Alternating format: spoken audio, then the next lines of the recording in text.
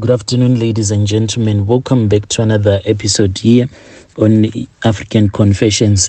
The following story that you are going to be listening to, it was sent to me by one of our dear sister. Strange things do happen in this world. The message reads like this. Hello, my brother. How are you? I am a young woman who is from Zim. So me and my husband, we met each other because we were attending the same church, which was like brand new in our town. So because of the miracles that were happening at that church, everyone from our location started going to this church until the church became really big. So I am still young. Me and my husband, we are a very young couple.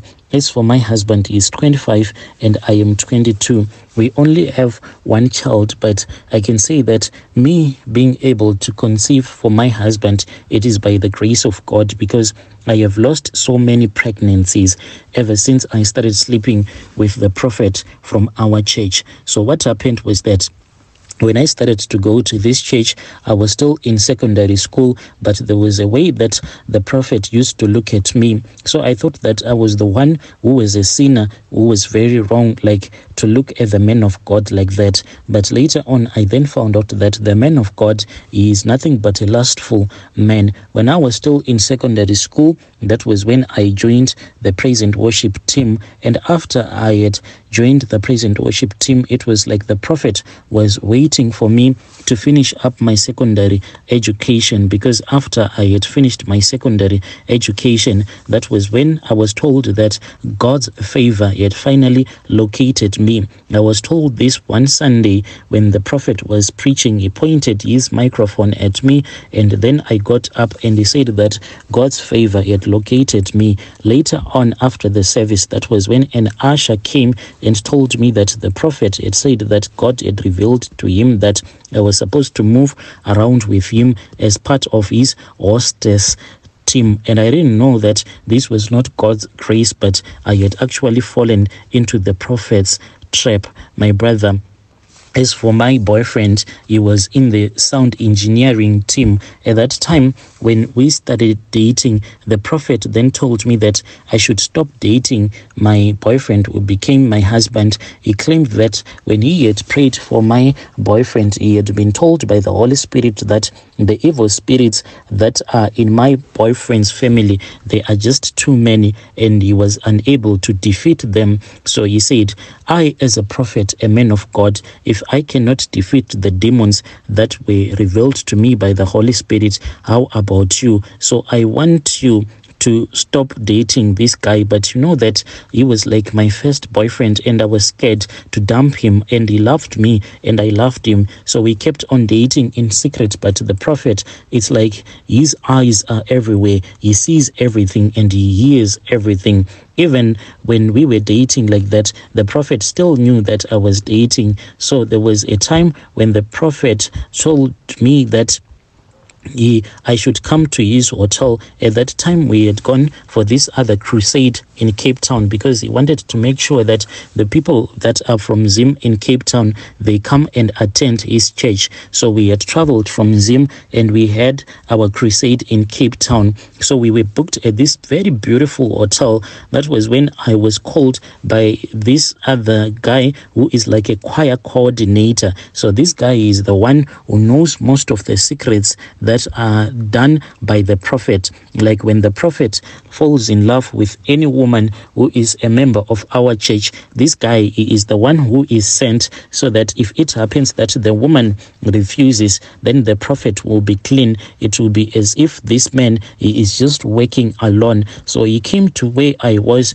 with the other girls, and I was told that the prophet, he wanted to speak with me. There was something that he wanted to tell me. So we then went to the prophet, and the guy, to my surprise, he refused to walk into that hotel room, claiming that it was the Holy of Holies. The pastor was in the middle of an intercession with God, so he did not want to be in that holy room. And then I entered into this so-called holy room. To my surprise, I then saw that the prophet, he was lying on his hotel bed. He was like naked, my brother, and his manhood, it was fully erect. When I got in there, to my surprise, the prophet, he was busy drinking Johnny Walker, and he was actually smoking some cigarettes, those big thick cigarettes. That was what he was smoking, and the smoke that was in there, it made me to start coughing, and I could not even stop coughing. So when I looked at him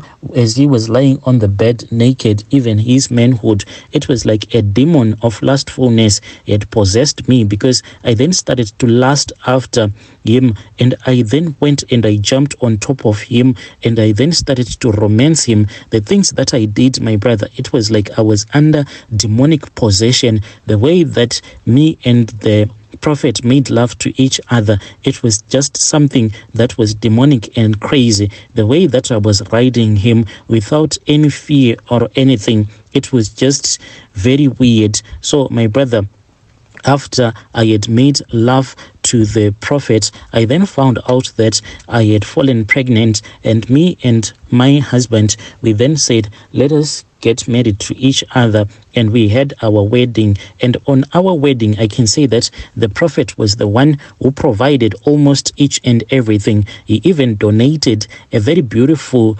queen-sized bed, and he said that this is the present that I have given to you. He also bought some properties which are still in my dining room even up until this day. So whilst me and my husband were busy with our marriage, that was when I gave birth to a child that was a premature child. And this child, I can say that it was all by God's grace, because what was supposed to happen was that this child was supposed to die, but by the grace of God, I just had a premature baby. And after that, my brother, I fell pregnant again, but the prophet kept on telling me that you are very stubborn. I warned you not to keep on sleeping with this man. Now he is your husband. And whenever I would be going through this problem of having a miscarriage, the prophet will still call me to his hotel, and the prophet will tell me to make love to him. And it was very painful, because I still remember that at this other time, when I had a miscarriage, I was still bleeding. That was when the prophet said that he wanted to sleep with me. He slept with me whilst I was bleeding. He said, we are using a condom, so it does not matter. He slept with me. And there was a time when I was pregnant again, when I had slept with the prophet. When I returned back home, that was when I started to feel so much pain in my womb, and I was really scared. Then late at night, I then saw that the prophet, he entered into my bedroom where I was sleeping with my husband. And when he entered into that bedroom, that was when I saw that the prophet had transformed himself, and he had become sort of like a snake now. And this snake, the thing that he did, it was really scary. It coiled itself around the bed. Then this snake, it started to lick my husband. And after it had licked my husband, it waited for me to lay eggs, like what a chicken does when it is laying eggs. This is what I started to do. I kept on laying the eggs that were coming out of my womb. Then this snake was busy eating all of those eggs. So now I am scared, because I heard that when a woman is born, she already has the eggs that she is born with, and a woman cannot create any more eggs. So I am scared that each and every time when the prophet comes into my bedroom, and whenever I lay all of these eggs, whenever he comes into my bedroom, maybe he is finishing off the eggs that are still in my womb, so that I won't be able to conceive anymore. Each and every time when he licks me and my husband, when I would open my eyes in my dreams,